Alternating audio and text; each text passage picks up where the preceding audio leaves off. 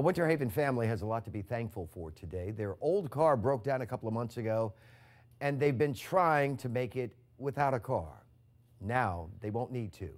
Nightside's Grady Trimble introduces you to the man who has changed their life. Get in the car. Susanna Lowry isn't taking this drive to work for granted. It's definitely a blessing. For a while, she was hitching rides with friends and family. Now, she has a car of her own.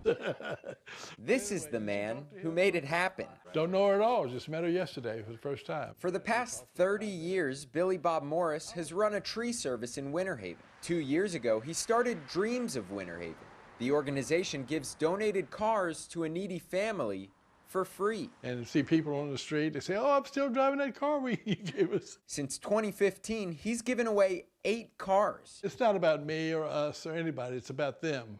What we can do is all we're trying to do is jumpstart them in life so they can get back out there. Susanna works here at the Mission of Winter Haven, where they're serving their Thanksgiving meal.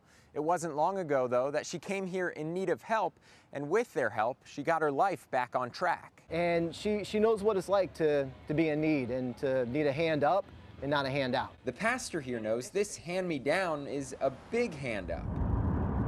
Now she can get to work on her own and take the kids to school. It is amazing. Someone cared enough to donate the car for someone that needed it, like me. So it makes a big difference in my life. This is a time of giving. Billy Bob does this year-round, but this giveaway couldn't be more timely. Well, it feels great. It feels like you scored the last touchdown in the game.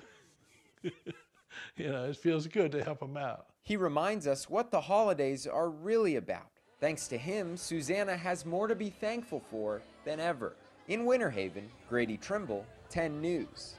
Now, Billy Bob and Dreams of Winter Haven, they're always